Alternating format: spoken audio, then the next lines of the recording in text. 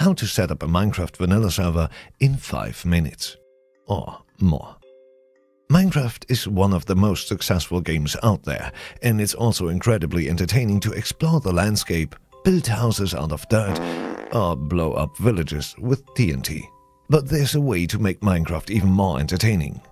Your own server. First, let me explain how to install Minecraft. The fastest and best way to play Minecraft is with the Twitch launcher, especially since Twitch bought out the Forge mod and thus made the annoying search for mods on dubious websites completely unnecessary. Open a tab and search for Twitch launcher. Already the first hit will lead you to the app you are looking for, which you now have to download and install. So, there it is. If you already have an account, it's best to log in directly. To play Minecraft now, click on Mods above. You will find Minecraft directly on the left side.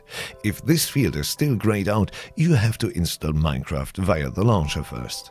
You will then be taken to the overview where all profiles are stored. Since you have not yet created a profile, click on Create a Profile and configure your desired version. In my case, this would be the new 1.15. And if you prefer the classic launcher, you can select it, among other settings, under Settings. Now start Minecraft by clicking on your profile and boom, you have the basis. Now, one thing is still missing. The meaning of your life. The ingredient that makes Minecraft so worth playing. Friends you can torture. That's right, you need a server.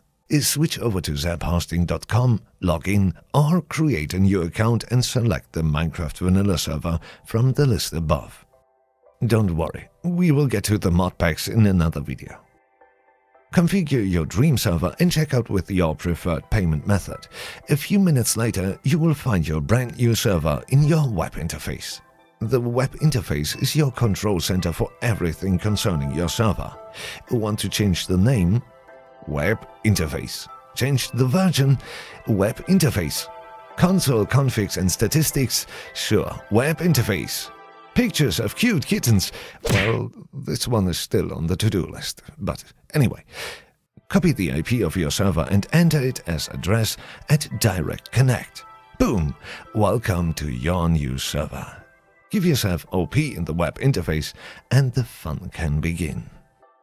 And if you still have questions, don't hesitate to ask us in the comment section below.